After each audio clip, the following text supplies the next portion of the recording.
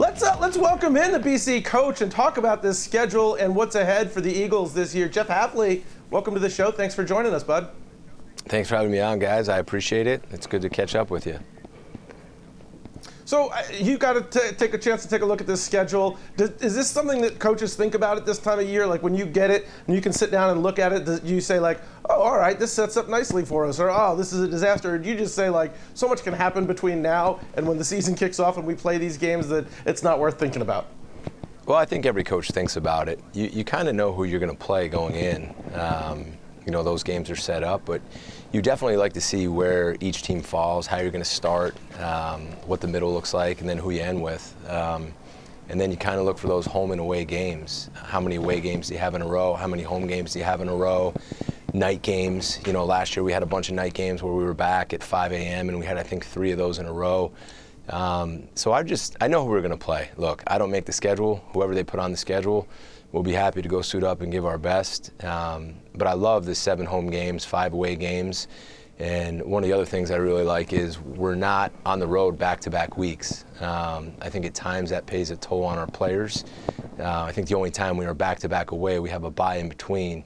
So I like the way that sets up. I love the Friday night games. I think the players enjoy them. I think it's good to get on national TV. And then this will be our first Thursday night game, which, talking to some of our players today, I think they're excited about that as well. So hard to get ready for those games, but the other team obviously has to go through the same thing, and then you get some recovery time following that. So there's definitely pluses and minuses to it. But I do like the way the schedule's set up, you know, and we'll get to work and look forward to it. Jeff, I have to add a little bit of a personal note here. You guys have heard me talk about my daughter, little AA, who always picks Boston College because she did it a couple of years ago when you almost beat Clemson. So this morning before she left for school, I said, okay, I'm talking to Coach Hafley today, little AA. Do you have a message? She said, please win more games. And so I say this because the schedule, I feel, sets up for a bounce-back year. I mentioned this earlier in the show. Because of the way it's laid out for you, not having divisions, not being a part of the Atlantic, I feel this is a really good schedule for you guys.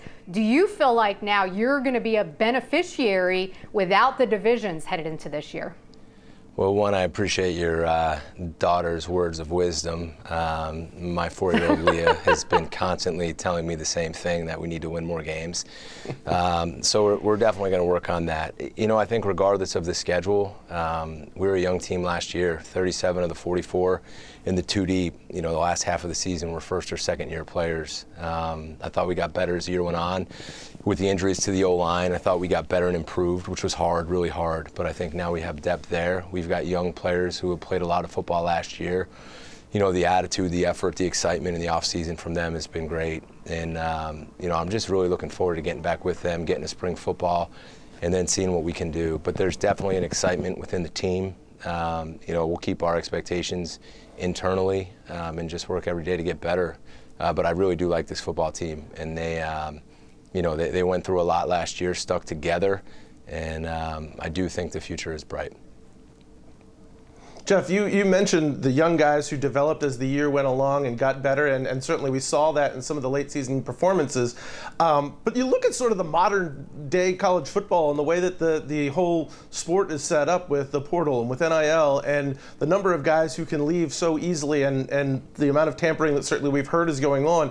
How, as a program that is, you're wanting to develop guys, you're looking for those kind of diamonds in the rough a lot of times in developing them and getting them better.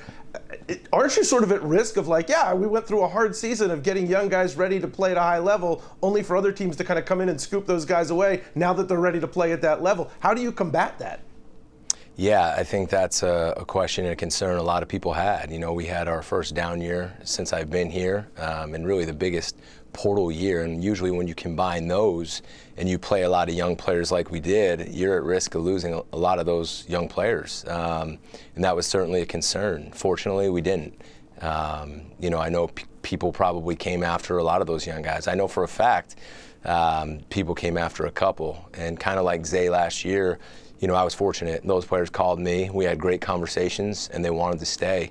And that's huge because for us, we are going to be a developmental team. We need to get guys, develop them, recruit well, and then certainly now with the portal, we can go out and add pieces, make sure we get the right fit culturally. There's a special type of kid that comes to Boston College and wants to be here, so I need to make sure that that fits school, it fits our locker room, and the way we do things here. And I'm excited about that. And I think one of our biggest wins in the offseason was keeping those good young players. And I think that sends a message that, despite our hard season, these guys believe in the staff, they believe in their teammates, and they're really excited about the future.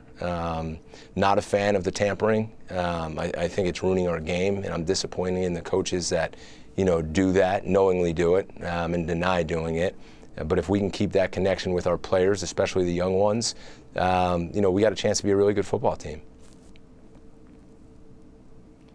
Jeff, what can be done about tampering at this point?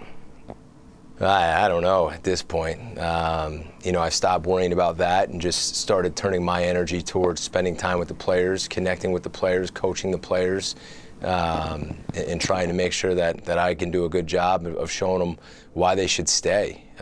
Whether it's what we're building towards, our bright future, one of the best degrees in America, or just the way we do things. And, so far that's worked. And I'm sure there'll be guys that eventually will choose to leave. That's why we have to be careful when we go out and recruit. We got to find the right fit for us. Sometimes you look at a great player, but might not fit here at BC and might not fit our culture. And you got to be really careful of that right now. Because if you do go for the wrong kid just to try to get a certain player, he's probably going to leave you. And like I said, we have 2 recruiting classes here right now. The 23 class will be our 3rd. And we're really excited about those guys. And we're really excited about some of the vets we have that they chose to stay too. And it's a combination of both of those things that makes me excited to be here right now. So I want to ask you mentioned the portal, and one guy who obviously did go into the portal was Phil Jurkovec. Part A of this question, where does that leave your quarterback battle as far as your mind is going into the spring and then into the season? And number 2, you're going to get to see Phil against Pittsburgh late in the season this year. Is it going to start being awkward? I think there's 3 of these games in the ACC where former quarterbacks are going against their old teams. No, I don't think it will be awkward. I love Phil. Phil and I have a great relationship. Phil and I still text and talk. I will root for Phil. Phil came here, gave everything he had for 3 years. Had highs, had lows, battled. I think he's a warrior, graduated from BC, so he's got a great degree. Emmett was our guy the last 4 weeks of the season. Emmett Moorhead played really well against Duke, almost led us back in his first start really since high school. Then he goes down to NC State and knocks off the number 16 ranked team in the country on a 2-minute drive to throw a touchdown pass to another freshman, Joe Griffin, to win the game. Phil and I had that conversation, and it was mutual. He kind of saw that where we were going forward with Emmett, and at the same time, I think his time here in his mind was probably done. And I told him I'd make calls for him, help him any way I could. And I'm just really happy that he got to go home, finish his last year in his hometown, be around his family, and I'm sure he'll do a great job, and I'm sure we'll have some fun leading up to that game. But I will root for him every week of the season. Obviously other than that game. But that was as clean as can be in one of the portal deals where, both parties, were happy for one another. And I will wish him the best. Jeff, you mentioned moving forward with Emmett. You are going to be bringing in a new offensive coordinator. It hasn't been announced yet, but what can we expect to see out of whomever you're going to be bringing in terms of what you are going to get out of him and the offense and Emmett moving forward? Yeah, well, I think, getting more back to Emmett, just how impressive he was in the last 4 weeks. The leadership that he already commands from this team, both on the offense and defensive side. Right now, I think he's 6'6", 240 pounds. He's athletic. He throws the ball about as well as anyone I've seen.